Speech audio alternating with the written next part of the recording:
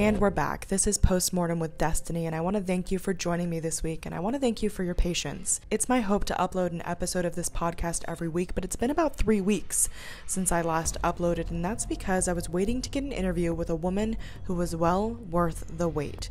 Chloie Kensington is a proud Black trans woman, and she is an activist. She is the co-founder and president of the Stiletto Sister Society that aims to help trans women get out of prostitution and reintegrate into society if they so wish to. Chloie is candid, she is honest, and she is full of passion about these issues that are affecting our community. We have had 4 LGBTQ people of color murdered in Jacksonville since the beginning of the year. On February 4th, Celine Walker was shot dead at an extended stay America in the South Point area of Jacksonville. On June 1st, Antash'a English was shot to death between 2 abandoned homes in the 1500 block of Ella Street. On June 24th, Catalina James was shot dead at a Quality Inn and Suites in the 8300 block of Dix Ellis Trail. And on July 19th, Jessie Sumlar was found shot to death in his North Side apartment. Now, Chloie co-founded the Stiletto Sister Society after she lost her god-sister, Antash'a. She sat down and she talked with me about the kind of woman Antash'a was and the kind of man that she knew Jessie to be. She was friends with these people in the community, and they are more than just murder statistics. She also sat down and talked with me a little bit about what it was like to sit with JSO and help form the now 9-officer strong liaison team with the LGBTQ community. So that team is going to work to listen to the concerns of the LGBT community and hopefully better the relationship between the community and police. Since we last spoke, there has been an arrest made in the Jessie Sumlar case, and a sketch has been released of a suspect in the Catalina James case. And that's where we sit. And without further ado, here's Chloie Kensington. She's an amazing woman, and I really appreciate her sitting down with me.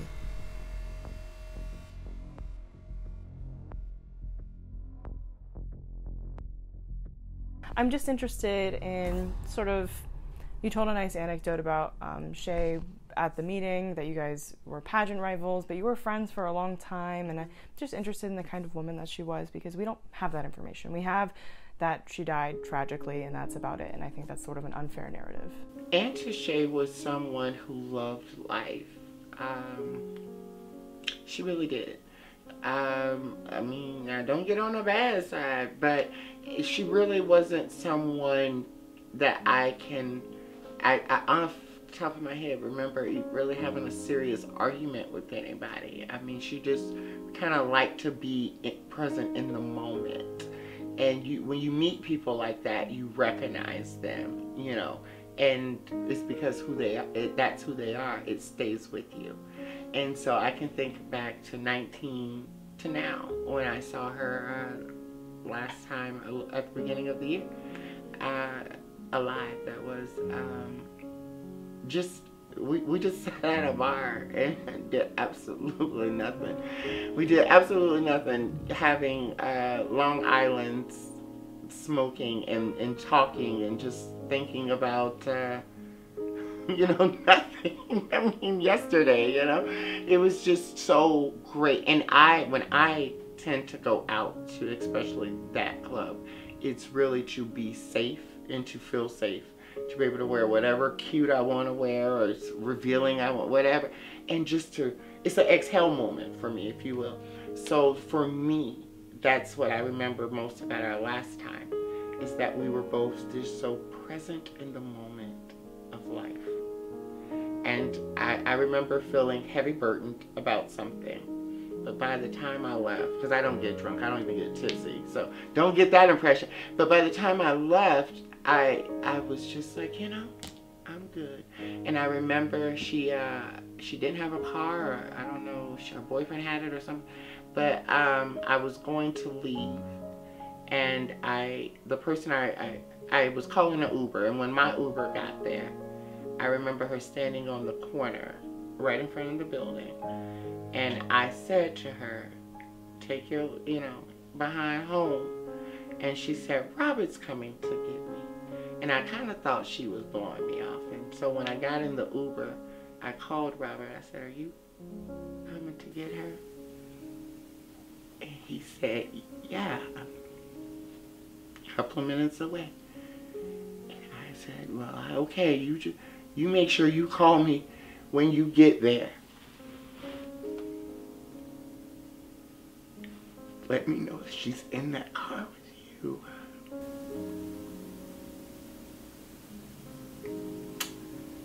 And you know, for me, that was the final curtain call for her.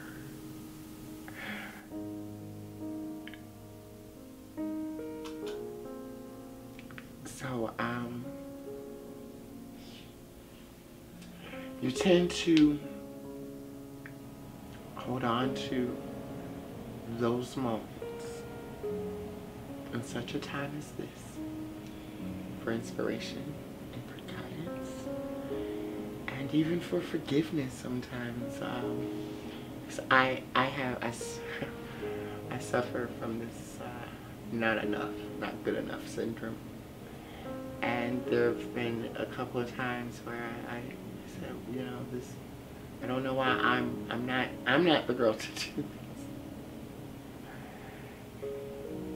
People have their nice comments, but it seems like when I start feeling that way, every last couple of times anyway, it's kind of like she's appeared, whether it was through a song that, you know, shouldn't have even come up on YouTube, or it's that I could see her doing, and I remember, yeah, I probably am exactly the person who should be doing this for her. And then to have it happen to Jessie, someone I wasn't as close to, but knew, liked, appreciated his being. He was a real smooth, easygoing personality. He was very quiet, soft-spoken. At least, you know, what I knew of him. I mean, we all have a drink and kind of get a little...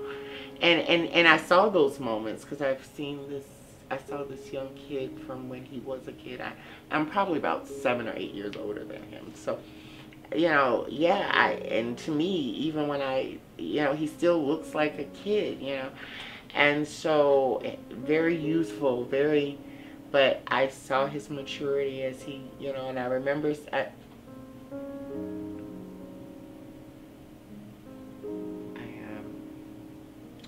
went to Orlando for Mother's Day, and I came back in that following week. I said, you know, I just want to just go out. I don't drink at home, so I was like, I just want to go out and have a drink and just kind of chill at the bar and just sit there. And I remember I went very glamified. Barely, you know. I really didn't want to. And it was, I had on this wig that went back into a straight ponytail. And I was sitting there and I was in my phone, and next thing I knew, my head went backwards. I was like, what the hell? And I turned around and he had pulled my hair so fast and kind of switched on off and looked back and was like, hey. I was like, hey. And, you know, that was the curtain call for that friend for me. So I took both of their passings seriously, and it gave me great honor to greet their families in their time of mourning, and for Antash'a to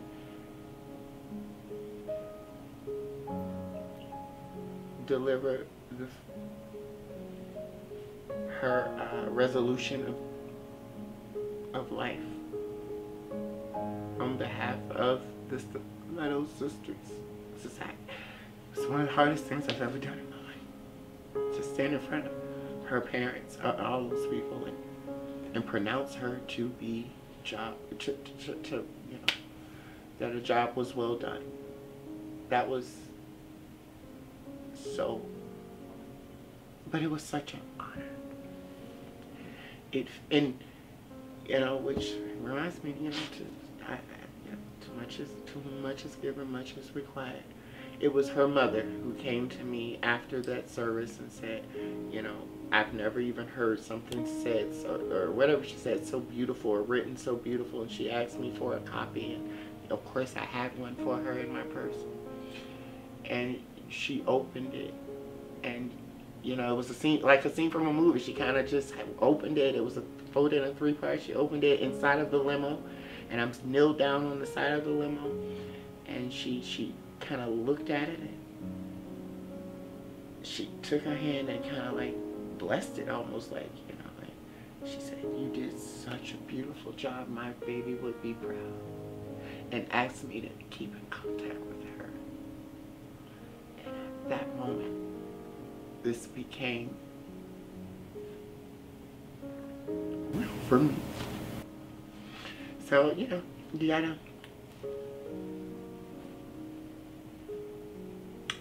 we were born to die, you know. If you're lucky and blessed, you get to laugh, love, and trust a little in between. No guarantees. Thank you for sharing that with me. I really appreciate it. And I think that if anybody ever questioned, and I mean people outside the community, if they ever question the seriousness of this movement or the seriousness of you, this isn't because you want to have fun. This isn't because you just one day and woke up and felt like you needed to do something. This is very, very real for people in the community, and I think that that is the important message that it's my job to convey. And I think you do such a good job at it.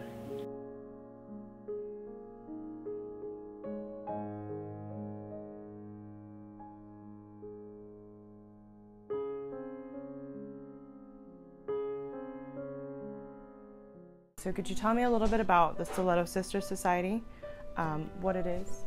We formed the Stiletto Sister Society in June of this year out of a way to heal from the murder of a friend of mine, Antash'a English, and her companion and I wanted to do something.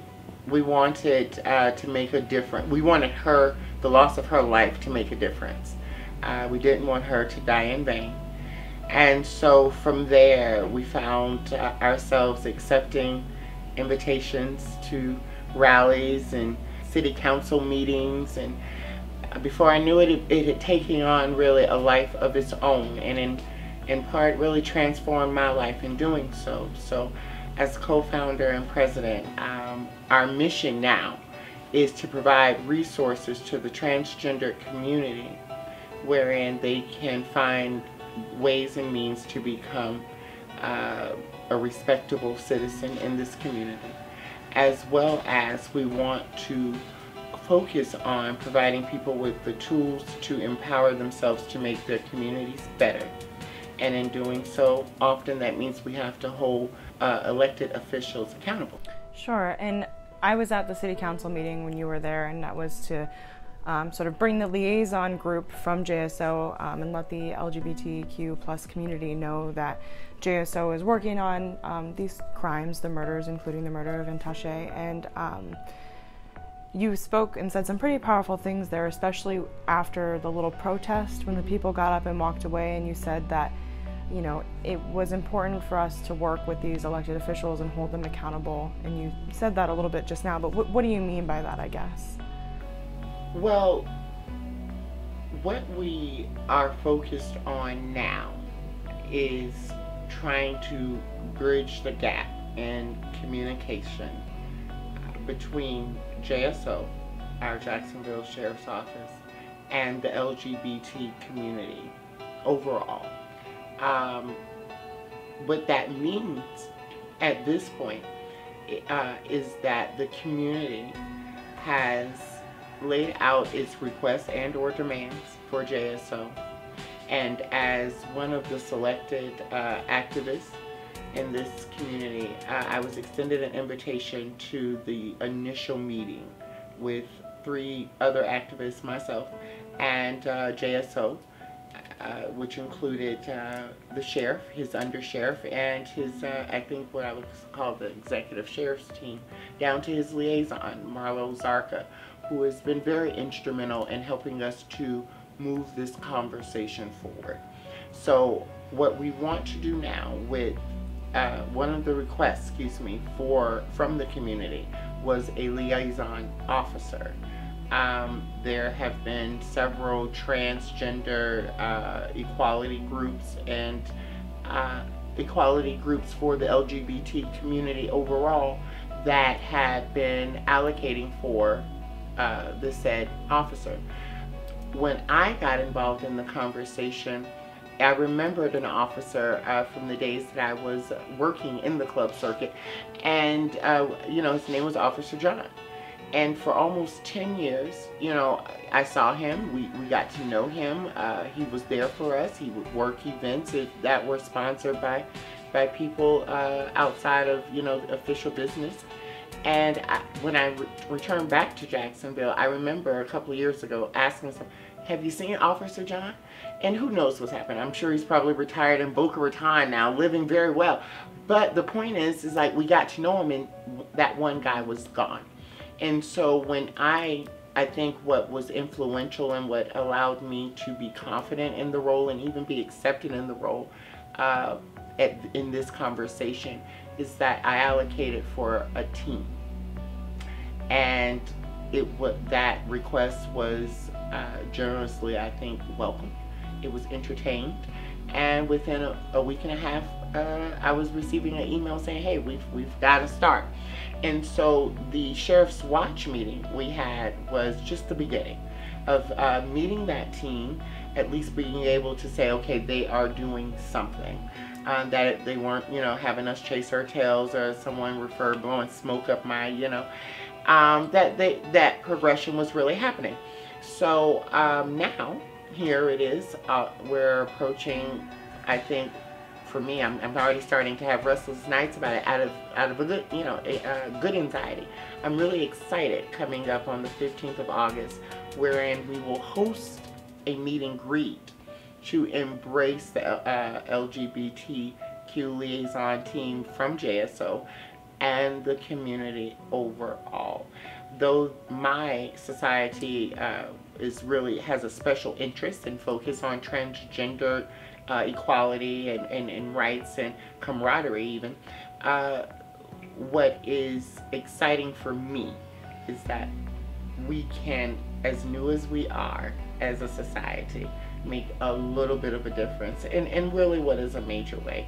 And so the feedback from that has been awesome. People are really excited. Of course, I am not dismayed. I understand there is still a lot of work to do. I understand that there's still trust to be built and conversations to be had. I totally understand that at this point what is most important is the transparency of it in this team. So we will host a meet and greet at CRC, the Community Resource Center, and I'm really happy to see where we go from there. That's the progressive raha right now. And so, I guess I wasn't really surprised. Well, let me just so I'm only an ally, and a media ally at that. So my position is both professional and also from outside of the LGBTQ community. And all I can do is sort of listen and learn and absorb and try and use that in a professional way. So when I say that I was surprised that so many people got up and walked out, it might sound naive, maybe, but yeah, right. So I understand that there are frustrations just from talking to people, but I guess to me, it seemed like in order to have a dialogue, you have to have one, which was kind of your message as well. And so I was wondering how you felt about that. You say that you're not disillusioned, you know that there are frustrations, but how, I guess, do you overcome them? I can say in my position, because I think I'm being well trained for it. In my position, the answer to that question is one step at a time, one day at a time, one conversation at a time. And this is the most talking I do, because when I'm working, it's more about the listening, to hear the concerns of the people, to be able to empathize, sympathize, and relate that has been, for me, an Achilles heel, because I'm so introverted as a person. And, you know, I have, you know, in a sense, led a really different life than a lot of the community that I'm now trying to embrace, help, support, speak for in some cases. And so I have a lot of learning to do. I've been learning a lot, but I have a lot of learning to do. And in order to learn, you must listen. Yeah, I think that's great. I think that, yeah, I just think that's great, because I think that a lot of people were there, especially at the last meeting, to listen, just to hear what's going on. And I really liked seeing a lot of the community come together like that. It was really cool. Now, I will say, since you brought it up, I was very disenchanted. This conversation is moving forward because of the 4 slain Black transsexual women. And what, just as I said, and I have no qualms about, is that particularly white gay people who aren't transgender have all this uproar and all these demands and all this that's not getting us anywhere. So my advice is that if you don't want to be part of a progressive conversation, then just please be quiet. Don't make us look bad. Gay people, Black people, activists, locals, don't make us.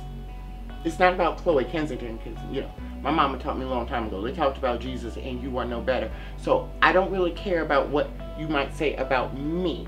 But then when I have to sit in meetings with sheriffs and undersheriffs and deputy mayors and other, you know, heads of equality groups, it does not make me feel good or make me look good when the end of the conversation goes, now, Miss Kensington, how are you going to make sure that they don't show up and become a riot? You know, and that's not literally the question, but you know, that's what I hear. You know what I mean? So, and I have witnesses that will tell you. So for the next 2 or 3 days after that meeting, I'm glued to my phone and messages, like trying understand but relay. It's this being a leader thing. It's to whom much is given, much is required. But at the same time, I know that people are excited. They're excited that the arrest in Jessie Sumlar murder has been arrested. I know we are overjoyed that there's been a sketch, and there's some leads coming out of Catalina James's murder. And I know that this community, I know people are very happy that they have a team that looks like them, that feels and acts and da-da-da. So, yeah, I want people to give us a chance. Because as much as the officers are a liaison team, you are also a liaison between the community and the, you know, the governing entities. I mean, correct? Like, that's what you're saying, basically. Okay. I just want to double check. So, you know, when they stand up there and they're like, you know, there's nobody who has a seat at the table who looks like the people who are murdered, they're wholly incorrect. Right. Right. And in the particular case of the Sheriff's Watch meeting, I think the comment that really got under my skin, because it was so unfounded. It was like, you made that public scene and you were wrong. But there are no transgendered people on the JSL force, and if they are, they don't choose to have the city know it. The people who are comprised of this liaison team are all voluntary. Now, the assignments are official, but it's a voluntary, that's why they didn't call it, that's one of the reasons they didn't call it task force, to take down the level that it seems so official, because this isn't, you know, it's not a demand. At any point, the sheriff could say, hey, this isn't working, it's a waste of our resources, let's just go back to this, or even demote it down to 1. And so what my grandmother says to me, and for all of my life, she always said, when your hand's in the lion's mouth, you ease it out. And at this point, there are things they don't have to do that we're asking them to do. And in that case, our hands is in the lion's mouth. Then there are situations where they're just not doing what they're supposed to do. And so they can be taken to task on those things. But instead of, us, again, be belligerent, for lack of a better term, it's better to have a respectful conversation with them. Allow them to see the errors of their ways and know that we're watching. And then if they don't do what they're supposed to do, I like to remind people, this is a midterm election year. Vote their asses out. And so it's a balance. It's a balance between the community keeping their eyes on the governing entities, and the governing entities serving the community the way that they should. Mm-hmm. Absolutely. And so I guess my next question is, you spoke about this a little bit at the meeting. If you don't want to speak about it now, that's okay with me. But you mentioned that you knew Antash'a because both of you had, for many, many years, worked together. So you were on the drag circuit together, and you competed in pageants together, and that up until the time that Antash'a was with us, you felt very safe in your particular line of work. Mm-hmm. Do you think that the safety for people in that line of work are, you said you didn't like the term sex workers, so I'm not going to use it. Do you think that the safety has gotten any better? But I think it's important to talk about, because we've got 3 dead transgender women who were prostitutes. Absolutely not. Absolutely no. And I will, just a correction, I hate to correct a reporter.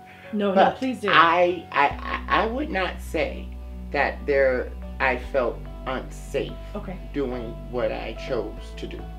I won't say, because honestly, if I felt unsafe, I wouldn't have done it, okay? There were, in 6 years, a couple of instances where it was like, okay, well. It can happen in any job, that can happen in any job too, Right, absolutely, yeah. And I remember that was a joke between me and my girlfriend Paris one day. I said, and recently I said, I would have had more bad days on a job than I've had in the last 6 years doing what I chose to do. But so that being said, no, I don't think that girls can lessen their awareness. I remember when I started falling in love with politics, I would hear President Barack Obama say all the time, we must remain vigilant.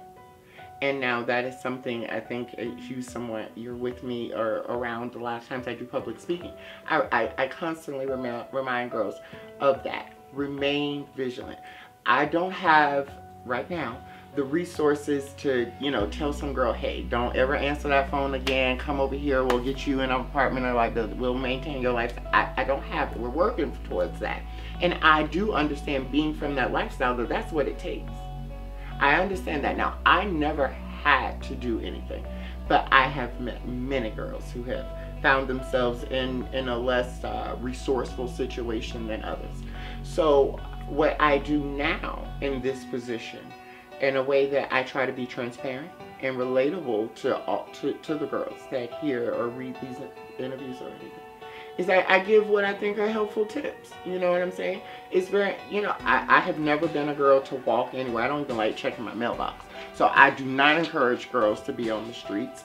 And it kind of cheapens your work, I think that creating any type of trace of conversation, especially your whereabouts, if you choose to do out calls, or I made a lot of money traveling out of the city or out of the state, but at one point she didn't even know it, but I was telling my mother this is where I was going and giving her information, and now I was lying to her while I was going, but someone knew that I could absolutely trust where I was going to be, and I think that's the most valuable.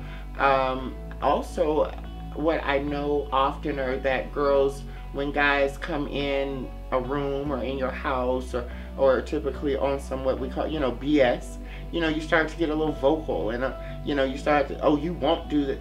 But realize you know, and Lord knows I've been there where, look, this date can make or break if my cell phone bill is going to be on tomorrow. It went from something I wanted to do to, at one point, it felt like something I had to do because I'd acquired such a lifestyle. Now, if I would have humbled myself, you know, I could have, you know, made it work.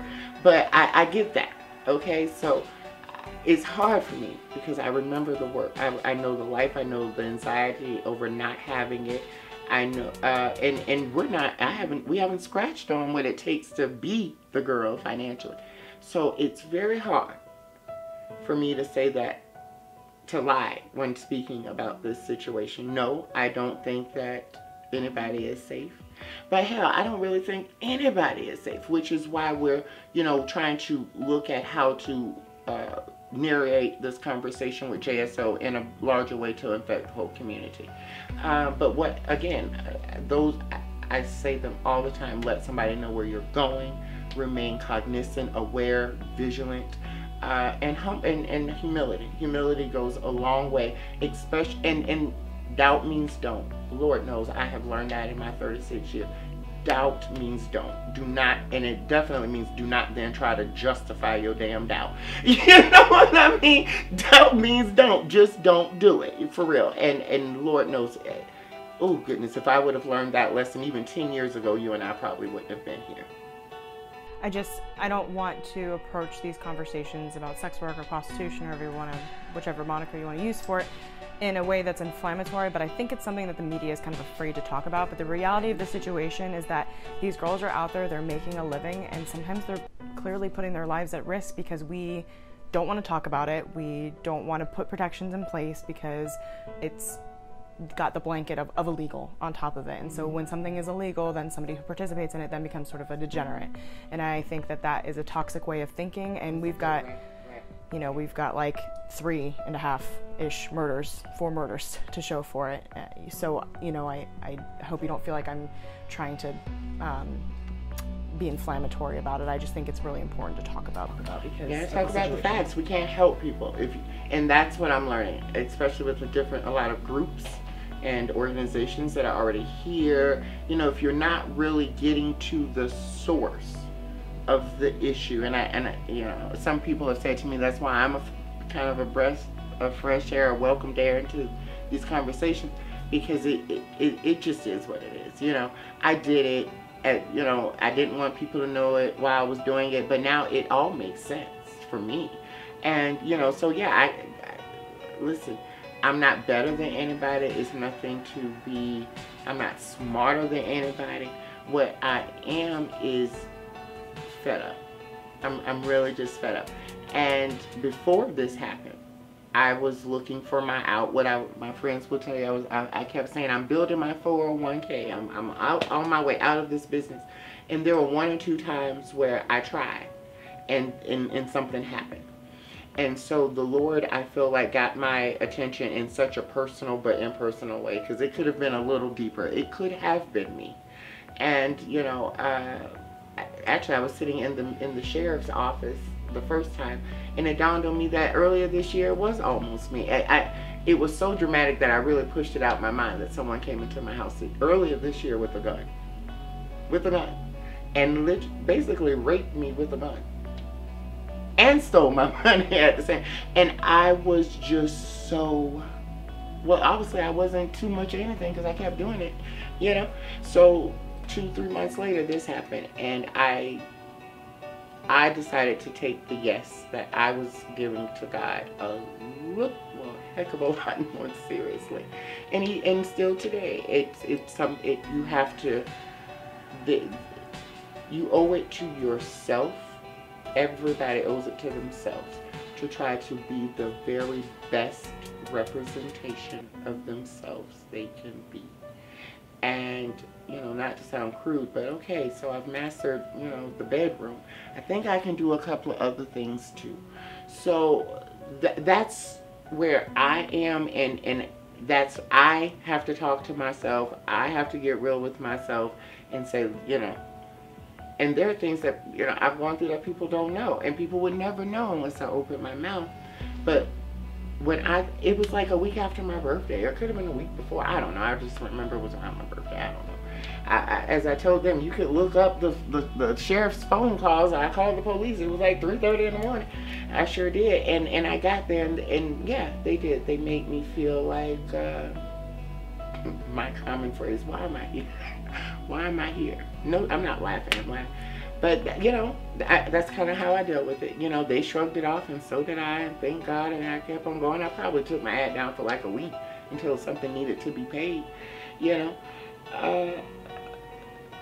But yeah, so, trust it, yeah, I have not had the horror stories because I've never really allowed myself to be in situations where the horror stories come. Even, you know, I believe in vetting a client before they come over. Well, I like to hear your voice and hear the language that you use. So, I mean, I can look at how I've kept myself out of harm's way, but at the end of the day, the Lord's going to get your attention if he wants it. And when you reference this, you mean the murder of Antash'a, correct? Am I pronouncing her name correctly? Antash'a. You can call her Shay. Okay, Shay. I think she wouldn't mind. Okay. So when you say the event that happened shortly after the violent event that happened to you, you mean? Yeah, because I actually, what I came to find out is that what happened in my house was around the same time Celine Walker was murdered. Yeah. Yeah. So when I began to really make all the connections of it all, that's when I said, this won't be just me speaking at a rally. I have to, and which is why I work so hard at it, because I'm not getting a dime from it. Actually, I've spent a couple of dollars on it, but I need it to pay off for me, because at 36, it's like, now what? You know? I used to think I was one of the smartest people in the world, but the old saying, how's it go? You're so smart, you're stupid. And that's how I feel at 36. Everything I thought I knew, I'm learning it again. But this time I vow to learn, at least try to learn it the right way. And that's what I encourage people to do. You know, to not let Antash'a, Celine, Christina, I don't really like to rope Jesse into that, because I personally do not know the narrative behind his murder. Yeah, he dressed up from time to time, but, you know, I don't know if we are overstepping. Sure, that's why I said kind of three, that's why I said three, maybe three and a half, because nobody really knows. So I didn't mean to count his murder as a half murder. It's still tragic, but I didn't want to rope it in the same way that you said.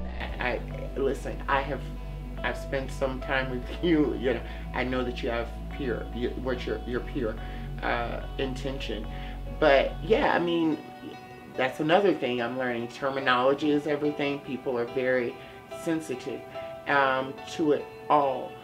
So what I hope to do with the Stiletto Sister Society is provide transparency for people, to be able, when I'm sitting in different equality meetings and groups, and a lot of the questions is, well, what does the transgender community need, and they're such broad questions.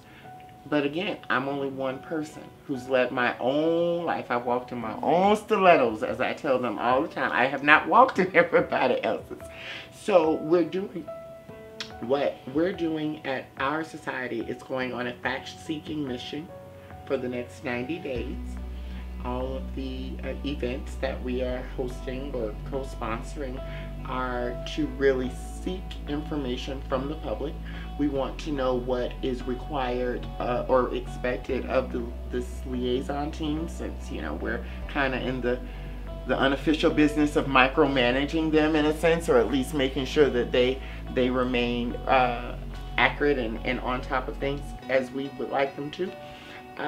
But also I want to find an innovative and effective way to have conversations with transgender people who find themselves in prostitution, that would like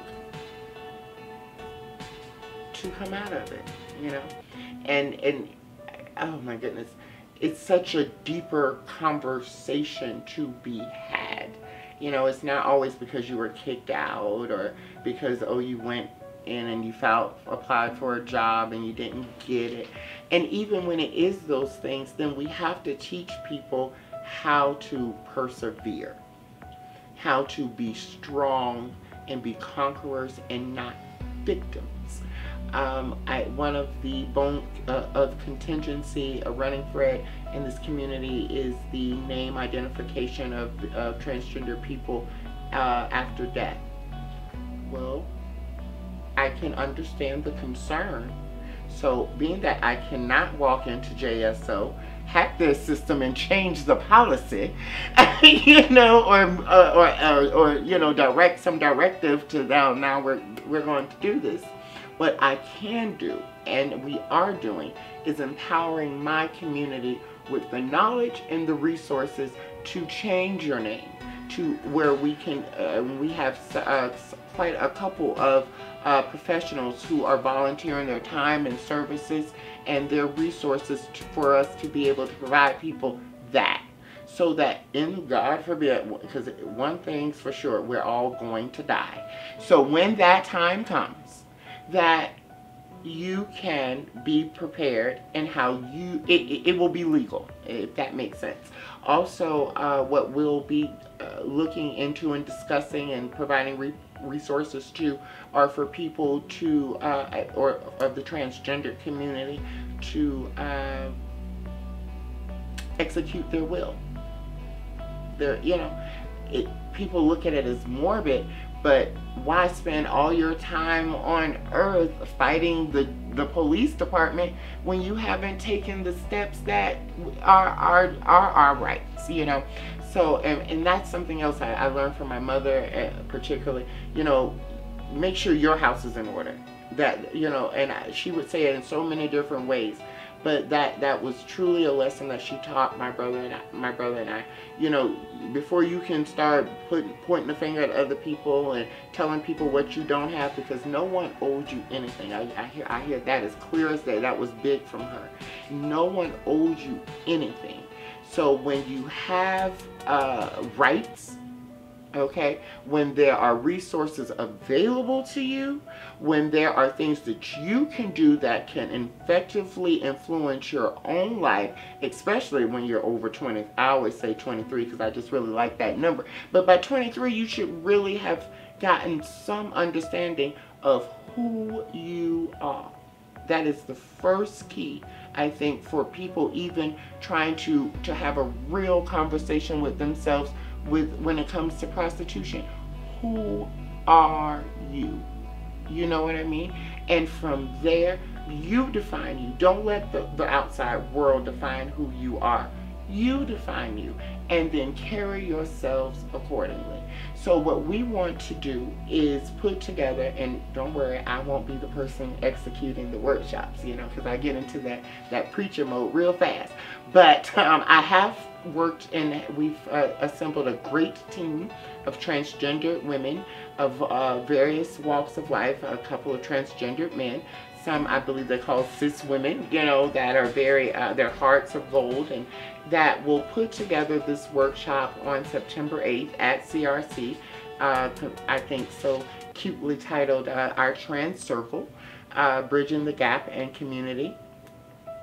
So in there, we'll start to do our Trans Circle once a month, and it'll be it's a 3-hour workshop where people can come, speak, voice their concerns, let someone know what they're trying to work on to better themselves, and we'll team them up. We'll mentor, we'll partner, we'll inspire, we'll encourage.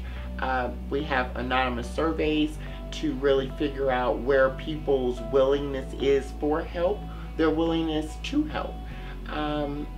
So when I say a fact-seeking mission, I am literally laying in bed at night, like YouTubing just creative ways to have effective conversations. So that's the business side, but we want to also, you know, maybe have a couple of parties. You know, I know that people like fun, and so entertainment is that's a big part of what's to come. You know, when you say what's the overall picture, I think more so during the winter months will be our time to kind of host some benefits and galas and maybe a ball. Something that's really going to innovatively bring people together, and we can still use that time to spread the message. Yeah, absolutely.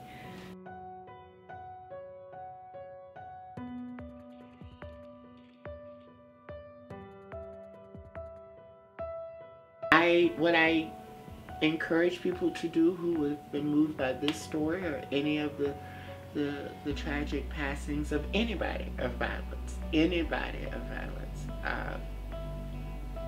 because this type of pain knows no sexuality limitation. So to support our Save the Life, Stop the Violence campaign, and they can do so by contributing to the Stiletto Sisters GoFundMe page.